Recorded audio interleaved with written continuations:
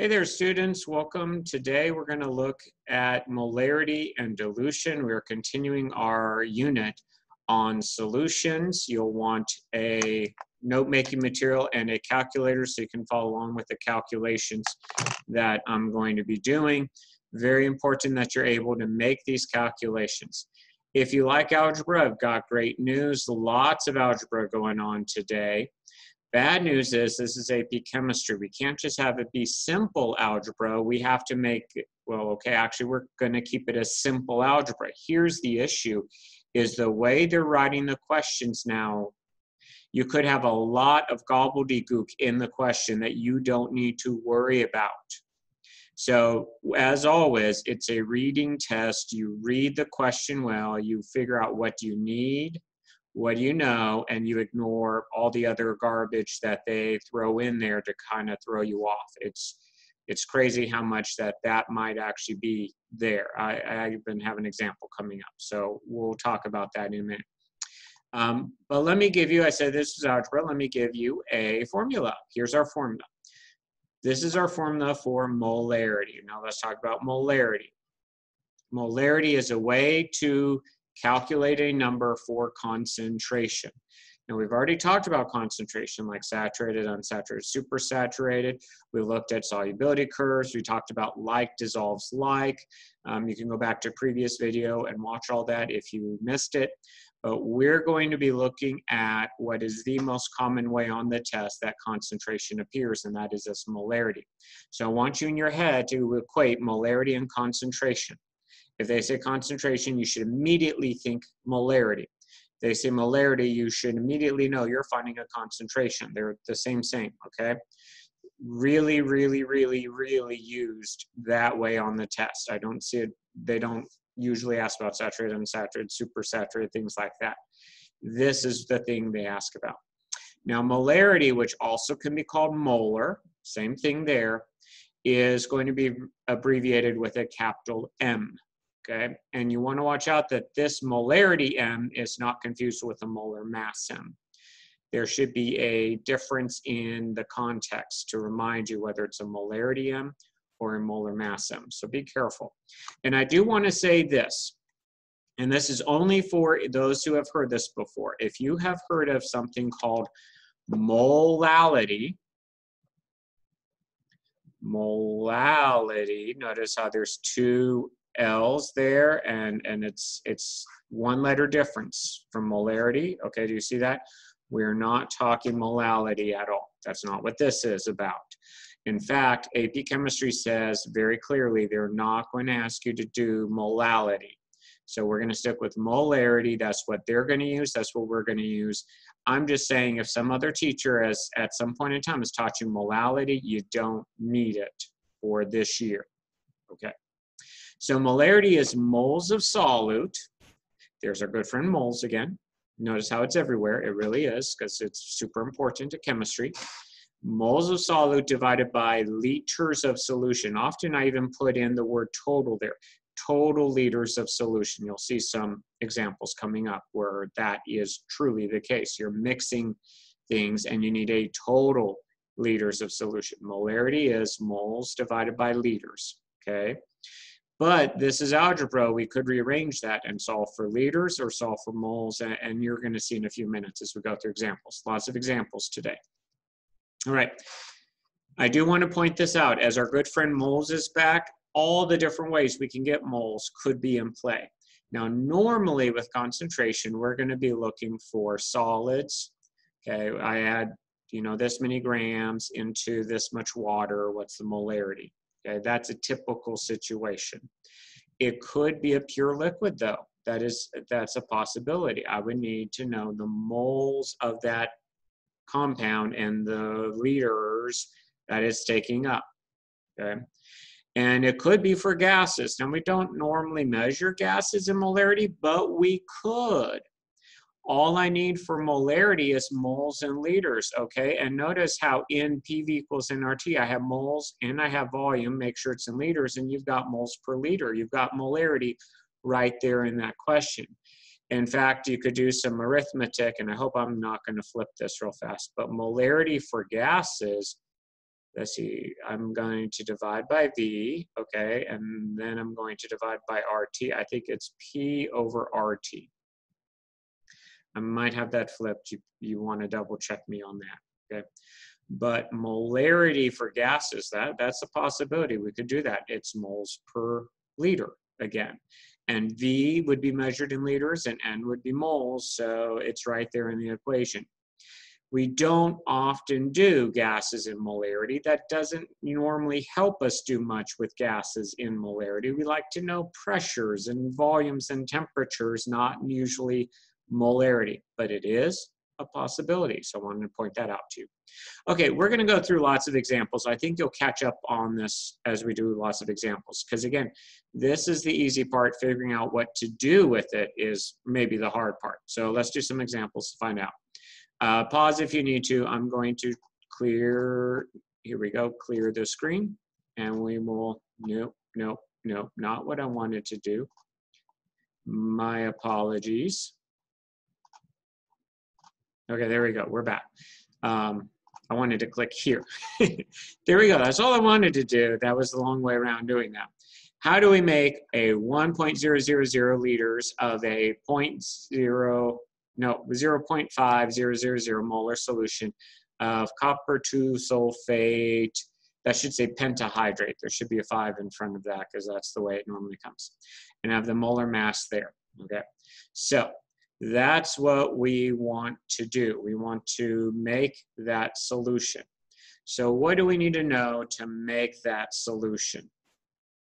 Okay, well, actually, the first thing I need to ask is, what do we know? We know, oh, I better get something right with, we know our volume is going to be 1 liter. So I know the liters in my solution. And I know my molarity is 0.5000 molar.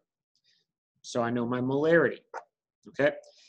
So what's left to find? I have molarity and I have liters. What I don't have is moles. So let's find moles, okay? Which, by the way, is N. Let's find moles. How am I going to find moles? Well, if molarity is moles per liter, then moles is going to be molarity times liters, right?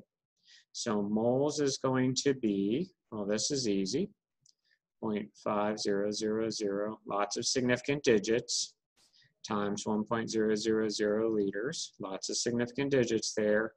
Okay, my moles is 0.5000 moles. Okay, there's my moles. Now, how do I actually make that solution? Well, I need half a mole of copper 2 sulfate pentahydrate. Again, there should be a little 5 there. Sorry, that got left off. Okay, how do I do that? I don't know. Oh, but if I knew grams, I would know how to handle grams, wouldn't I? Okay, let's find some grams. 0.5000 moles of copper 2 sulfate pentahydrate. And I need to have moles on bottom, so 1 mole, and I want grams, so grams on top. Oh, and very nicely, and they do this a lot on the test, very nicely I have the molar mass given to me in grams per mole. There's the grams, there's the moles, grams per mole, okay? So I'm ready to find the grams. That's all there is to it. All right, so simple algebra going on here. So I'm going to take, and lots of significant digits. 4 sig digs and 5 sig digs going on. Obviously, I'm going to round to 4 sig digs after this calculation, okay? I have lots of significant digits. We're going to come back to that thought in a minute. By that time, 0.5 times 249.68. I'm going to measure out 124. Now, here's where the rounding is going to occur, 0.8 grams. Okay, that's what I need. I need to measure out in my laboratory, put in some sort of container, 124.8 grams of copper 2 sulfate pentahydrate, and then get it to a 1 liter volume in order to make this kind of solution. So how do we get it to a 1 liter volume? I'm glad you asked, because you really, really, really ought to know this for the AP chemistry tests. They have in the past asked this a lot on the free response in terms of what are the steps to do this? And as someone who has the experience of grading, let me share some of the important things you need to know. I really would say it's 5 steps. So let me clear, and let's talk about the 5 steps for making any solution, okay? And the example I took is the one that's right here so that we could talk about it easier. All right. Let's go with, I'm going to go with dark green. Okay. So first off, what did we do? We calculated how many grams, okay? So that would have been the first step. And if I was asked, what are the steps to make a 0.5 molar solution, or 1 liter of 0.5 molar solution, if I was asked the steps for it, that's where I would start. Sometimes they actually want you to calculate the grams, and then you do that. And sometimes they just ask in general, how do you do it? And you would just say, you begin by calculating the grams of the solid you need. Okay, now if this was a liquid or gas, I wouldn't really want grams. That wouldn't be helpful.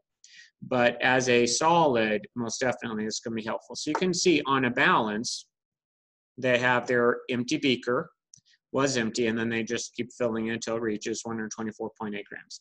So step 1, calculate and measure out the mass of the solid. Okay, like pause and write that down. Calculate and measure out the mass of the solid. Thank you.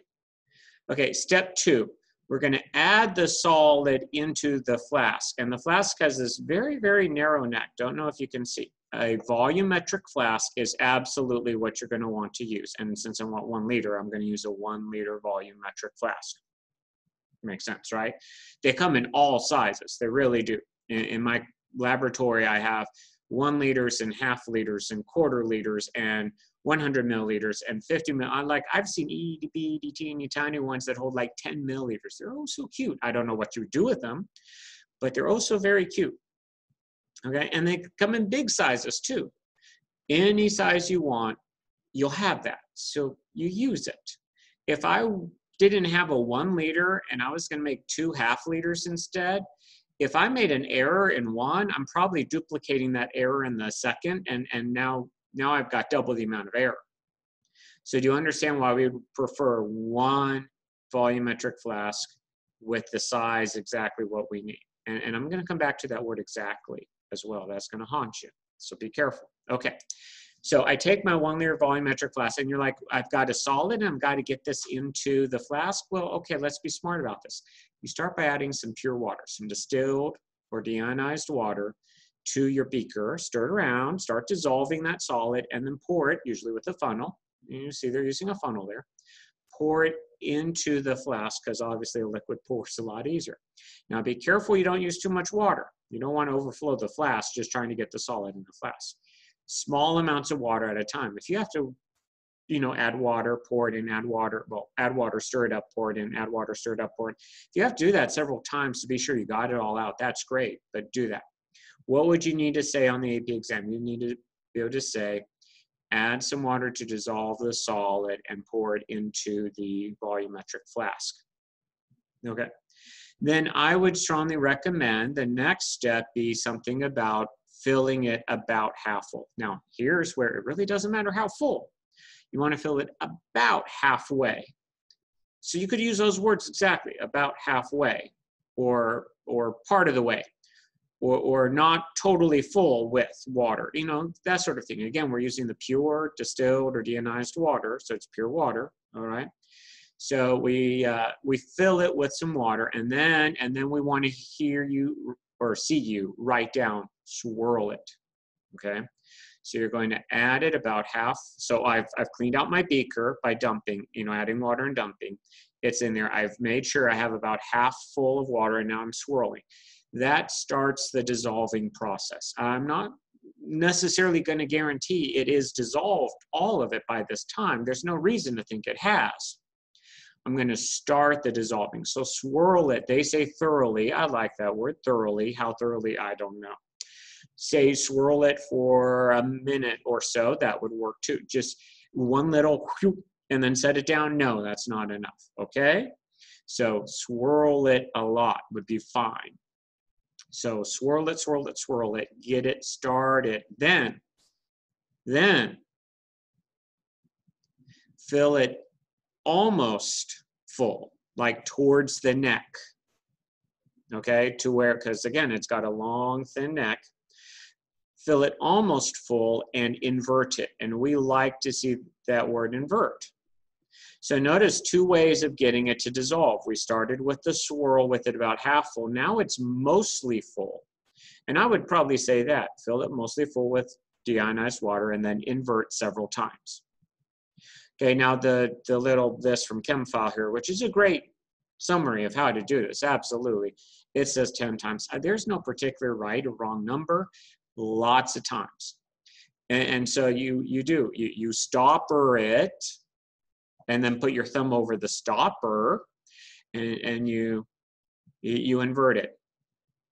Okay, you're going to feel like a mad scientist, those old sci-fi movies where they're taking this and they're pouring it back and forth, and no one does that. That's wrong. Okay, but it's going to feel like something from a movie where you're mixing it over and over again by inverting it, because that's what you're doing. You're mixing it up. Now we hope it is extremely close to being 100% dissolved. Now here's the key step. We're not yet exactly at 1 liter. We will fill it to the line, and then we'll know. And then we will know, okay, so line or the mark on the neck, we need to see that. And then we'll know you're at exactly 1 liter. And now here's the thing, I mentioned this earlier. Most volumetric flasks, that mark is calibrated to have that many significant digits. It's not just 1 liter like you get a liter bottle of Coke and it says 1L. This is, it will tell you on the side of the flask, it's usually like 1.000 liters, like that. It is that accurate, that extremely accurate. We can get that many significant digits. That's why we love volumetric flasks. I mean, of a graduated cylinder to measure in. I mean, you could do this in a graduated cylinder, but they usually maybe go to the 10th place. This is going to the 1000th place. This is a lot better. You could do it in an Erlenmeyer flask. Those usually go to the 10s place. This goes to the 1000th place, a whole lot more accurate. That's why you want to say volumetric flask. That's why you want to say, start dissolving the solid, put it in, fill it halfway, swirl it, add enough water to get it to the neck, invert it, add enough water to get it to the mark. And once it's to the mark, you might invert it several times again. Okay, this would be the part where you invert it until it all dissolves.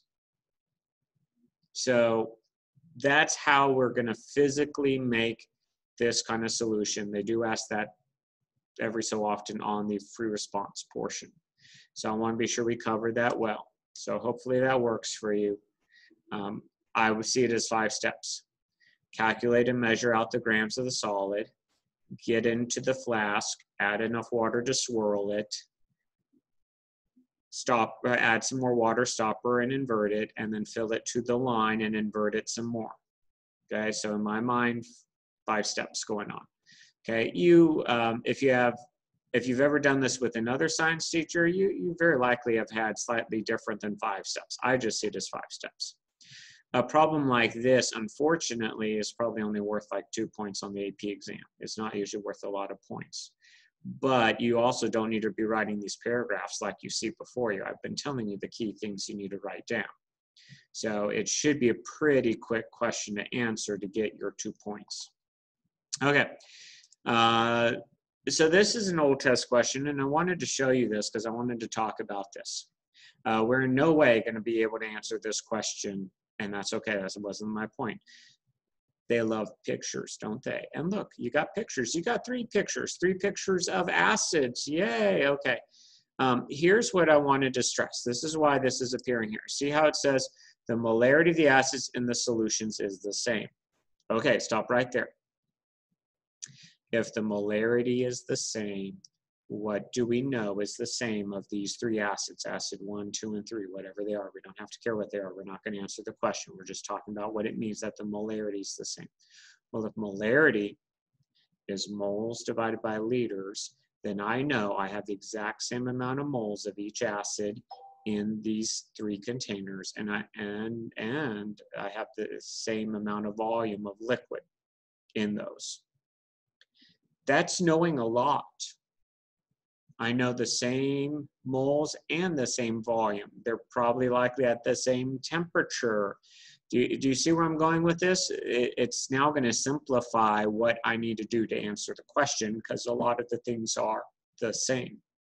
So I wanted to just point that out. They love drawings, and they were telling me the molarity is the same.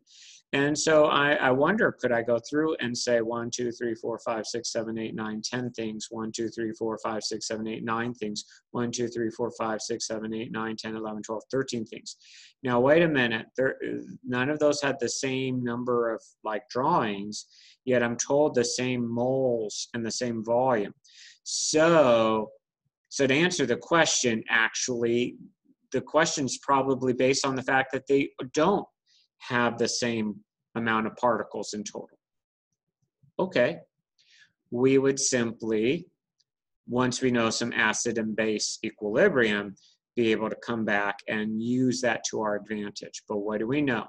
If the molarity is the same, we know the moles are the same and the volume of solution is the same. That's some powerful stuff to know. So there you go. Okay, this is something that would easily be on the multiple choice. I have some indium nitrate, that's IN, indium nitrate, and it's added to distilled water and make a solution where the concentration is 0.99 molarity. What is the concentration of the indium ion in the solution? Okay, so indium nitrate, I'll go orange. Indium nitrate, when dissolved, is not going to stay together because all nitrates dissolve. We're going to come to this idea later, okay? This is next unit, but it's going to break apart like this. I get 3 nitrates for every 1 indium. Do you see that? It's a 1:3 ratio. Now, what am I told? I'm told the concentration, the molarity of the nitrate is 0.99. So if the molarity of the nitrate is 0.99, then what's the molarity there? Well, this is why it'd be a multiple choice question. Isn't that easy enough to go, okay, well, it's a 3:1 ratio, so let's divide that by 3, and wouldn't it be like 0.33 molarity? Yeah.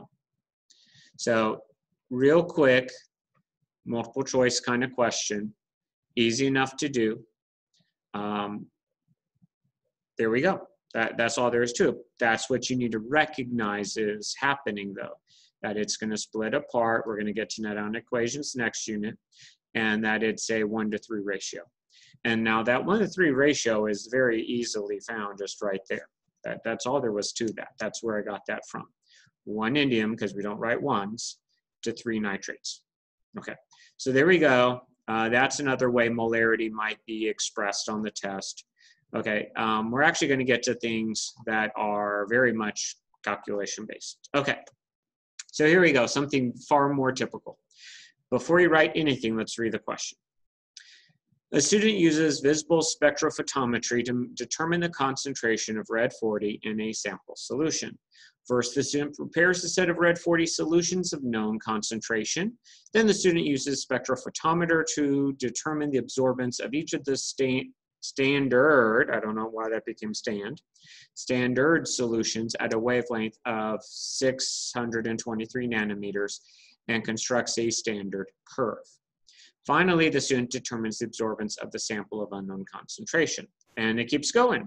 The original sample used to make the solutions for the standard, again, it's supposed to be standard curve, was prepared by dissolving 2.45 grams of red 40 with a molar mass 496.42 grams per mole in enough water to make 100 milliliters solution. What's the molar concentration of this solution?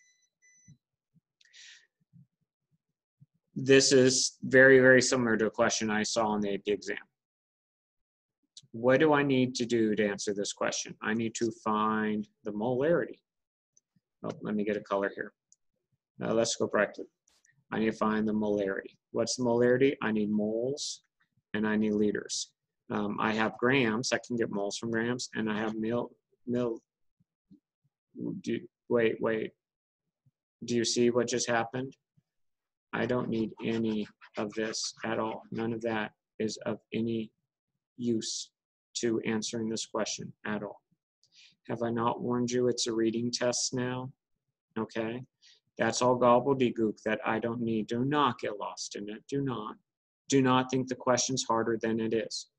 Okay, all those steps for focusing on the question that your English teachers have taught you for doing on the STAR exam, you want to be doing them now on the AP exam. Find the question before you even read. Find the question. What is the molar concentration of the solution? There's the question because there's the question mark. And I'm like, oh, well, molarity is moles per liter. I need moles and I need liters. Grams can get me moles and milliliters gets me liters, so I'm done. I really actually could have saved myself the time by not reading any of that stuff up above. Now, you might want to just glance through it real fast, you know, super fast read, make sure you're not missing anything. But that was all extra information. So expect that to happen. Okay, that doesn't mean it's a hard question if they give you a lot to read. For whatever reason, it means that they're just trying to throw you off. Okay, so here's what I'm going to do to answer this. Oh, I need to clear the drawings. Here we go. Okay, so I removed the gobbledygook. There's the question statement. Let's actually do this. So bust out your calculators. Here we go. Molarity is moles per liter. I need moles. The moles is, I don't have the moles. Let's find the moles. 2.54 grams of red 40. So grams is going to go down here, and I was told 496.42 grams is 1 mole. Oh, I already wrote mole. There's my grams per mole. Okay, grams per mole right there. Okay, so grab your calculator. How many grams is this? And I'm going to round to, it looks like 3 significant digits.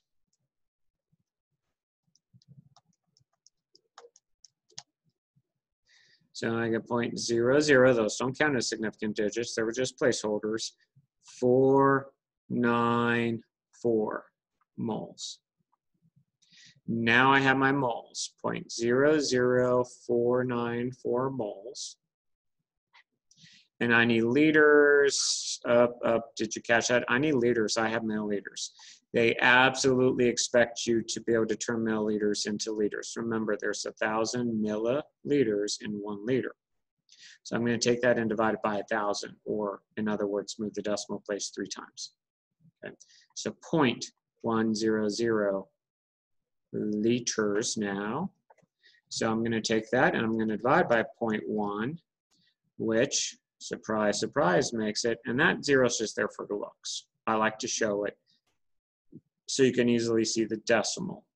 Now, I am drawing my decimals pretty big, but like, especially on your papers, when I've graded them, there's times I'm like, did you put a decimal there? Is it just the shadow from on the paper? Is, you know, did you just tap your pencil down accidentally? It's hard to know sometimes. That's why I like the 0 there. So 0.0, and again, I'm going 3 significant digits because that's what I have. So 494. Molarity. There we go, or molar. 0.0494 molar is probably how we would actually verbalize that. Okay, molar, molarity, same thing. So there we go, there's my answer. I would absolutely show that on my work on the free response because that's my work. There could be points just for doing that.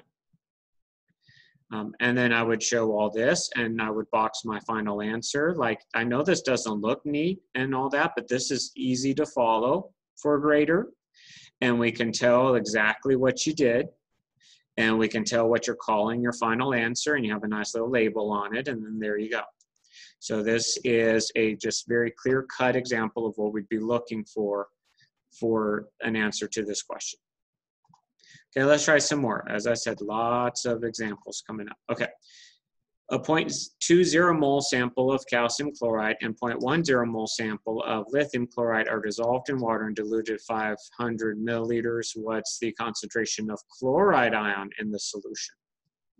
Interesting. Okay, so concentration, key word there, concentration. Did you catch that? Okay, concentration. When you hear concentration, you should think molarity. So I need moles and I need liters. Let's see what we got. Moles, I do have moles. I have moles of calcium chloride and I have moles of lithium chloride. And do you see that number there? That's going to complicate things. For every 1 calcium chloride, I actually have, because remember it asked for the chloride ion, I'm going to get 2 chloride ions. So it's not 0.2 moles, it's going to be 0.40 moles. Are you with me? This is the moles of calcium chloride, and for every, it's a 1:2 ratio. Calcium chloride to chloride ion, it's a 1:2 ratio. So if this was 0.2, then this would have to be 0.4. Okay? Plus, because I'm mixing. Okay, and I'm mixing with, okay, well this is easy. That's just, those are ones, because we don't write ones. So plus 0.10 moles. And it says we diluted to 500 milliliters. So there we go. Oh, wait. Did you catch it? I can't do this with milliliters. It must be liters. Okay. Boom, converted. I mean, when you're used to it, we don't need to see you divide by 1,000 on the tests. We understand if you show 0.5 liters that you have done that. That is an expectation. If you cannot turn milliliters into liters, you need to practice that. I'm sure you can go online and just, get some sort of thing that quizzes you over turning milliliters into liters. Okay, but you got to be able to do that. You got to. So make sure you can do that. On the top, I have a total of 0.5 moles, and then on the bottom, I have 0.5 milliliters. So no surprise, the answer is. And I'm going to go to 2 significant digits. Oh, this really, the way they wrote that, that's 1 significant digit. I'm going to go to 1 significant digit, 1 molarity, 1 molar. Here we go. 1 molar to the chloride ion. Answered the question. Okay? So they could ask it that way. That's another example. Okay. Now, molarity, I feel, is pretty straightforward. Okay, so we're done doing examples of that. Of course, we're going to practice. So when you're done here, you get into Canvas and you practice. Let's talk also dilution. Perfect place to talk about dilution. When you take something that's like already a liquid and you add more water to it, that's going to change the concentration. The good news is the way we can calculate the new concentration is super easy. It's this easy little equation right here. M1V1 equals M2V2. Yep. And so I want to point this out. If I can grab it out of my drawer here. It didn't want to come out. Okay. So we have here a section on the formula chart that says gases, liquids, and solutions. Okay. I'm going to point out to you that I don't see this equation anywhere on there. It's not in that section at all. Okay. So does that mean you don't get it? Well, let's look at the rest of the formula chart. Okay.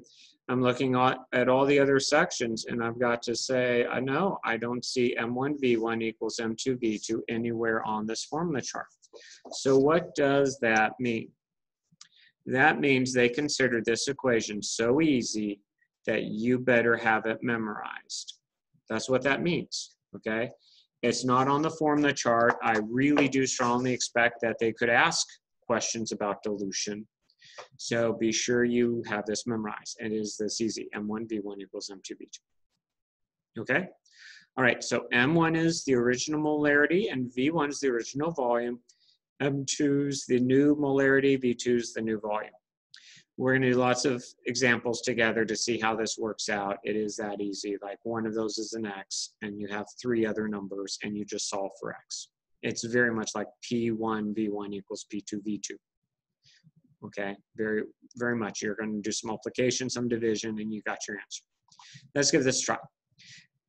If 50 milliliters of 1 molar blue 1 is diluted to a volume of 2 liters, what's the concentration? Okay, so what would help if I have something to annotate with? Let's go bright green now. M1V1 equals M2V2, always worth writing the equation. Okay, those are V's, by the way. Molarity 1 is 1. Volume 1 is 50 milliliters. Molarity 2, well, that's for what is the concentration, so that's my X, that's what I'm looking for, and volume 2 is 2 liters. Do you see what just happened? I have milliliters and I have liters. Can't do that. I can't do this math and get the right answer. I have to make them match. I don't have to have them both liters. You absolutely could. I don't have to have them both milliliters. You absolutely could, but you have to have them match. So one way or the other. It doesn't matter, liters or milliliters, you pick. I like doing milliliters because then I get to do this little cheat of I turn the decimal of liters into a comma, make sure it's the thousands place, and add on an ml. So there we go. 2 liters is 2,000 milliliters. That's how I like to handle it. You could absolutely divide 50.0 by 1,000 and move the decimal and do it in liters. You'd get the same answer either way. They have to match. Okay? Pick milliliters or liters, but they have to match. I mean, you could pick deciliters or centiliters, but they don't use that on the test. It's milliliters or liters on the test.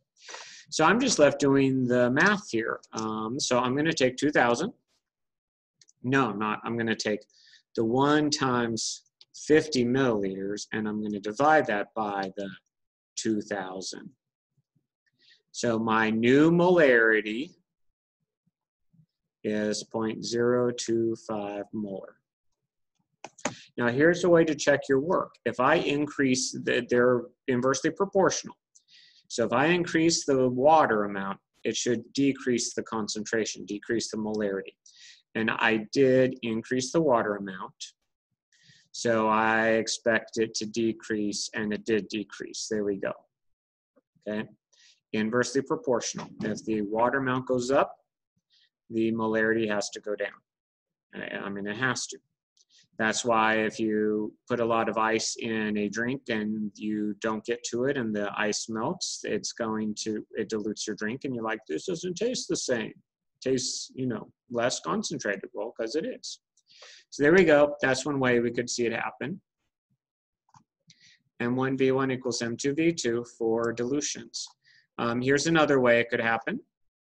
I'm going to go with the yellow now. 2 milliliters of 0.6 molar MgCl2 is added to 400 milliliters of distilled water. What is the concentration of the Mg2 plus and the Cl minus in the resulting solution? And they do us a favor. They say assume volumes are additive. Look, if they say this on the test, dead giveaway. Hear me, giveaway. Flat out, they are flat out telling you dilution. A dilution occurred. If I'm sounding a little mean, I just want this to sink in, okay? If they say volumes are additive, you have to do dilution calculation. You will have to. There's no way that they would say that and you not do a dilution calculation. You'd be doing it wrong. Okay, so let's figure this out. We want the concentration. Okay, I had a volume, let's call that volume 1, and I had a molarity, let's call that molarity 1, and I have a new volume, let's call that volume 2, and it looks like I'm looking for molarity 2. Let's start there, okay? M1V1 equals M2V2. M1 is 200. They put a decimal there, so it's 3 sig digs. I don't like doing that. I would say use scientific notation, but they do it on the test, unfortunately. 200 milliliters times 0.60 molarity. And I want to know the new molarity when the volume is, volumes are additive. That is not my volume 2. what is going to be my volume 2 is adding, because they're additive, adding them up, 600 milliliters. I added up the 2 milliliters from there to the 400 milliliters of water there. Do you see that? 200 plus 400, 600 milliliters. Now I can do this because I got milliliters for both. I'm looking for molarity. This is going to work, but that's what I wanted to point out. So if you were like yelling at the screen saying I labeled it V2 and I shouldn't have, you were absolutely right. I shouldn't have. So you want to be careful, okay?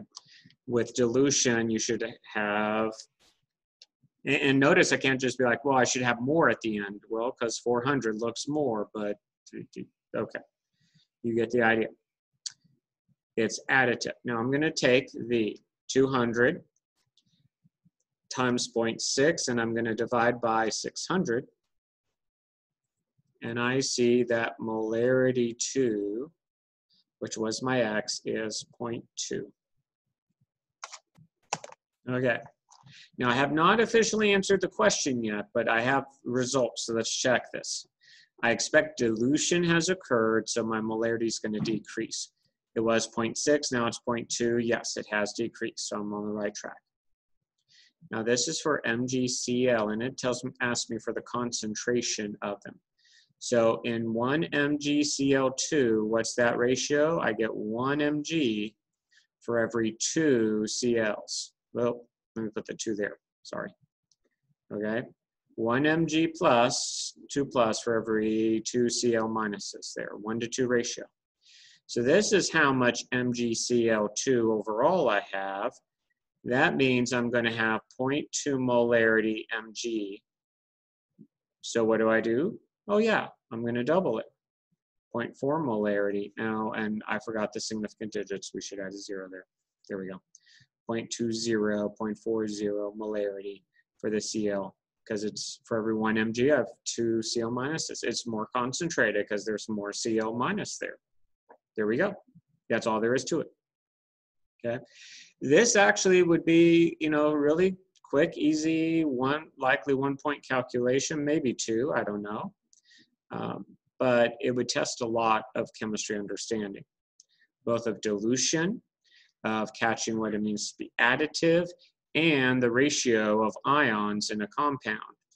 Okay, so really good question to test a lot of chemistry all at once. So expect questions that do that, because they like to do that. There's a good reason they like to do that. It tests a lot of chemistry at once. Very efficient question. A student has 100 decimal point milliliters of 0.400 molar copper 2 sulfate and is asked to make 100 milliliters of 0.150 molarity copper 2 sulfate for spectrophotometry experiment. Calculate the volume of 0.400 molar copper 2. Okay. I have read through all that gobbledygook and I have found, we'll go by that. I have found the question. Calculate the volume. Okay. This is the volume of the 0.400 molarity. This is volume 1 I'm asked to calculate. How much of that, and you're like, but didn't they tell us 100? I'm not going to necessarily use 100 milliliters. I have 100 milliliters at my disposal. I want to know how much I actually need to use. So volume 1 is my question mark. Molarity 1, I do absolutely know. Molarity 1's 0.4 molarity. And I am told volume 2 is 100 milliliters. And I'm told molarity 2, which better be less. Okay, oh good, it is. 0.150 molarity. Okay, so we're really actually very good to go here. Let's do this. M1V1, okay, M1V1 equals M2V2. 0.40 molarity times a volume of X equals molarity 2.150 molarity times 1, and we want, if you flip those, we wouldn't mind. You know, multiplication doesn't care. All right, so we're going to solve for X. X is volume 1. is what we're finding with X. Okay, so I'm going to take 0.15 times 100 and then divide it by 0.4. And I see all I need of the original amount is 37.5 milliliters. There's my answer. So again, I had 100 milliliters at my disposal, but that's just at my disposal. That's not saying I'm going to use it all. Okay. Dead giveaway would have been the fact that they're like, at the end, you should have 100 milliliters. And I'm like, well, if I have 100 milliliters to begin with and I add water, then how am I going to be left with 100 milliliters? It doesn't make sense. Okay, so that's how we interpret a question like that. So there's our volume of 37.5 milliliters is what I need. Now, I liked this one, took this off an old question here. They did a part B. The following laboratory equipment is available for preparing this solution. We have a centigram balance, weigh paper, funnel, 10 milliliter beaker, 150 milliliter beaker, 50 milliliter graduated cylinder, 100 milliliter volumetric flask, 50 milliliter burette, and distilled water. That's a lot. Okay, don't get lost in it. Let's focus on the question. Describe the essential steps to most accurately prepare the 0.150 molar copper 2 sulfate from the 0.400 molar copper 2 sulfate using the equipment listed above. Okay, so that list that I just read above is like all the options. I don't need to use them all. Very likely I won't use them all. But they had a clue in there. What's going to be most accurate? Well, I don't know why that all disappeared. There we go. Okay, so we're going to look for what is most accurate. Okay, well that I know. But let's start at the beginning. Do you remember the last time we made a solution? Okay, we said the first step was to calculate and measure out the mass of your solid. I'm not working with the solid. I'm working with the liquid. So I need to calculate the volume of the liquid. Well, that's why this is a part B. I already know the volume of the liquid. We just calculated it, right? Didn't we say V1 was 37.5 milliliters? Okay. So there's my volume 1. So what do? Okay, step 1. I'm going to use what's the most accurate way to measure out 37.5 milliliters. Well, most definitely a graduated cylinder. They were born to measure, like literally, they are created for measuring accurately. Okay, so we're going to use that. Could you use the 50 milliliter burette? Yes, you could, absolutely. Could you be more precise with the burette than a graduated cylinder? It depends on how they compare. Okay, it is a very good possibility they'd have the same amount of accuracy. Normally, for a liquid, we would use a graduated cylinder. Burettes tend to be for when we do titrations and things like titrations. So let's avoid the burette for today. Okay, and if you have no clue what I just said when I said titrations, it's totally okay. That's coming up much later. Let's focus on what we need for now. The graduated, so I would say we're going to use the 50 milliliter graduated, please write it out, cylinder, don't just go GC, please write it out. Okay, use the 50 milliliter graduated cylinder to measure exactly 37.5 milliliters of the 0.400 molar solution. That's my step 1. Step 2, how do we want to make any solution? Volumetric flask. Does the size of the volumetric flask match the size that I want? Yes, because if you go back, it said we want 100 milliliters of it. Okay, so there we go. It does match. So I would pour into 100 milliliter volumetric flask. Please write out volumetric flask. Okay. 3, add some water. They say distilled water. Okay, so you might put in, distilled water.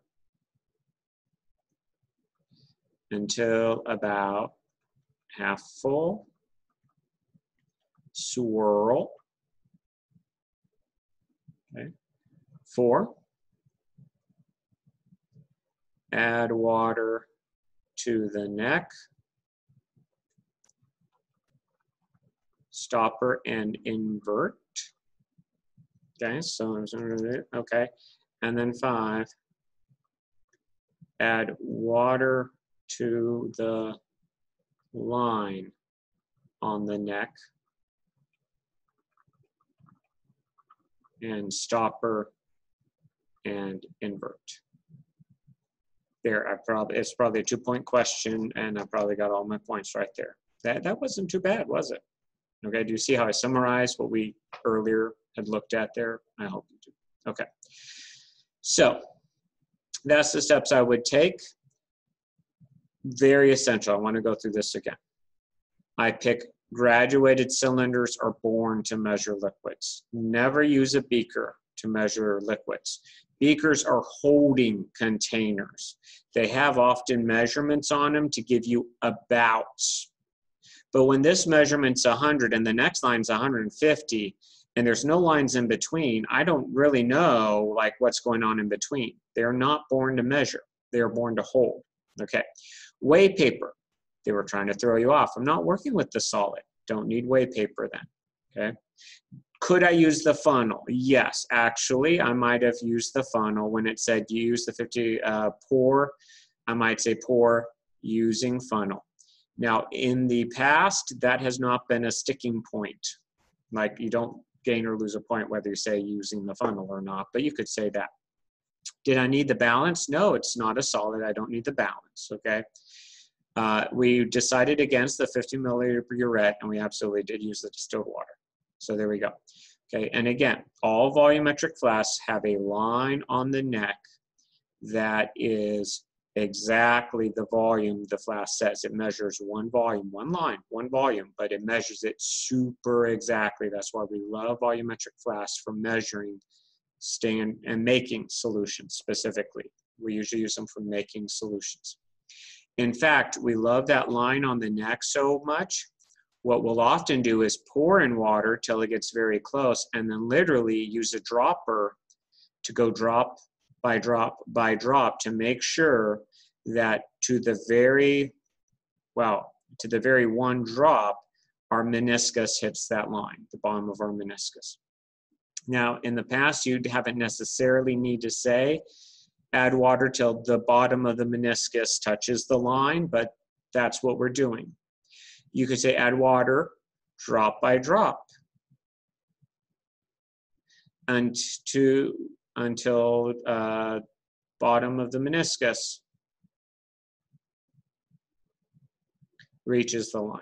Okay, like what I'm really trying to stress is if we can get the bottom of the meniscus to hit that line, we know it is 100 milliliters to a huge degree of accuracy. Maybe even to the point where we can have like that many, look at all those significant digits in that measurement. That would be a hugely accurate number, and that's what we want in laboratory as chemists. Okay, so that's something I saw on an old test, and I wanted to go through that with you. The first one, again, lots of reading, but when we focused on what we had, it was not too bad of a calculation.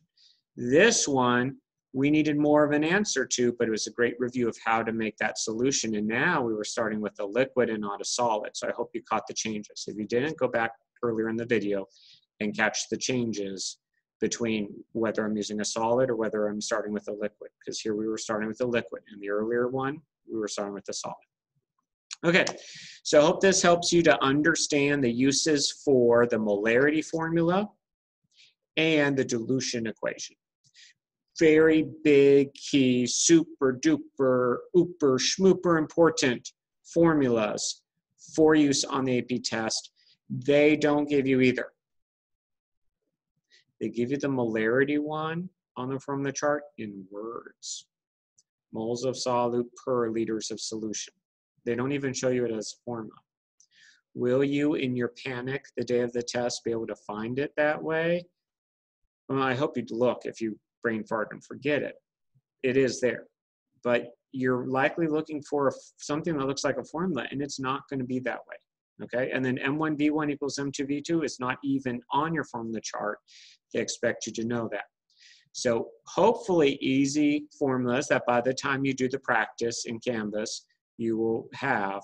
But that's what we got going on. Hope this has been good for you.